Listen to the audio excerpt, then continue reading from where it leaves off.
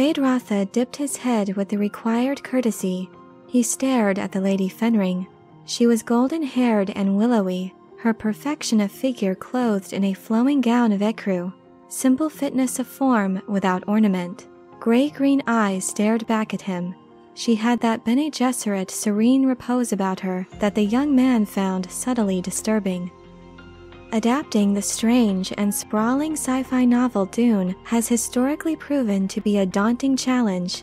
One of the reasons for this is the large number of characters featured throughout Frank Herbert's story. In the attempts to adapt this complex novel to a concise visual medium, several supporting roles have sadly been diminished or omitted altogether. This certainly has been the case with the character of Margot Fenring. In light of actress Lea Seydoux' casting as Lady Margot in Denis Villeneuve's Dune Part 2, I'd like to discuss the role of the Count and Lady Fenring in the novel to take a look at their peculiar relationship and how they operate in the interests of the powerful figures and organizations they serve. Spoiler warning, as I will be discussing events occurring throughout Frank Herbert's Dune. Lady Margot is a member of the Bene Gesserit Sisterhood, a clandestine religious order capable of superhuman feats of observation and control. To outsiders, they exist to serve the Empire, while in reality, they secretly manipulate the rich and powerful behind the scenes to realize their plan to control human destiny. Lady Margot is completely committed to the Bene Gesserit's agenda. It was the sisterhood that allowed the marital union between Margot and Count Hasimir of the minor house Fenring for the influence it would give them in the imperial court. Hasimir has been a close and trusted companion of the Padishah Emperor Shaddam IV of House Carino since childhood. It is noted by the Emperor's daughter, Princess Irulan, that the Count is her father's only real friend. A killer with the manners of a rabbit, the Count uses his talents as an assassin and mentat political tactician to serve the Emperor's interests. Though the Count has proven his devotion to Emperor Shaddam, he is a man with divided loyalties, and the Emperor isn't the only one whose agenda he serves. He also has deep affection for his wife and is supportive of her role in the Sisterhood's plan for humanity. For thousands of years, their order has been secretly making political maneuvers, manipulating the various houses of the Landsraad and their bloodlines to breed for specific genetic traits in order to produce a powerful being. A man with the heightened abilities of a Bene Gesserit Reverend Mother, a Spacing Guild navigator, and mentat all in one, enabling him to bridge space and time and allow the Sisterhood to direct humanity on a course of their choosing. Lady Margot made use of her position to persuade Emperor Shaddam to marry a Bene Gesserit of hidden rank, who would then bear only daughters to him. These maneuvers were crucial, not only to ensure certain bloodlines would produce their super being, but that the Sisterhood would be in a position to control him. As the events of Dune unfold, Lady Margot works to preserve the necessary bloodlines and genetic traits within that could one day lead to the arrival of the so-called Kwisatz Haderach. Hasimir understands intimately what is at stake, what the Sisterhood has worked for thousands of years to achieve, as he is also a product of their careful manipulations. The Count was a might-have-been, a possible candidate for Kwisatz Haderach, who ultimately was considered a failure as he was a genetic eunuch. Though he was not the super being the Sisterhood sought, he still possessed certain traits of the intended Messiah-like figure, such as prescience, as well as mentat conditioning. The Count and Lady Fenring openly confide in one another as they operate in the interests of both the Imperium and the Bene Gesserit.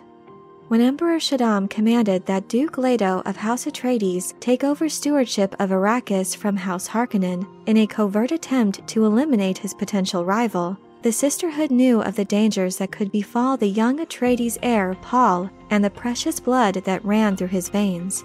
The Baron Harkonnen, as a long embittered enemy of the Atreides, left behind all manner of death traps to be discovered, with the hope that one may escape detection. Before the Fenrings departed their Arrakeen palace residence that the Atreides would soon occupy, Lady Margot made sure to leave an encoded message to warn Paul's mother and Bene Gesserit's sister, Lady Jessica, of the immediate and looming dangers. While this message was too late to prevent Paul from facing the initial attempt on his life, it provided valuable intel which further added to the Bene Gesserit's safety measures in place on this deadly world, aimed at protecting Jessica and her son. Lady Margot's actions on Arrakis make her an ally of sorts to Paul and his mother. Even though Paul's very existence is in violation of the Sisterhood's directive that Lady Jessica bear a daughter, the possibility remains that he could be their Kwisatz Haderach, and if not, his bloodline would still need protecting. That being said, the Atreides heir is not the only bloodline the Bene Gesserit are seeking to preserve and control. After the Harkonnens executed their plan to take back Arrakis and eliminate their bitter enemy House Atreides in the process, the Fenrings were sent to visit Baron Vladimir Harkonnen on his homeworld of Gedi Prime. Their arrival coincided with a special holiday marking his nephew Feyd-Rautha's birthday and his being officially chosen as the Baron's heir. During their brief visit, Count Hasimir interrogates the Baron on the Emperor's behalf regarding his handling of the Arrakis siege and its aftermath. Lady Margot also has business of her own to attend to on behalf of the Sisterhood and proceeds to obtain Feyd-Rautha's genetic material through conception in order to preserve his bloodline.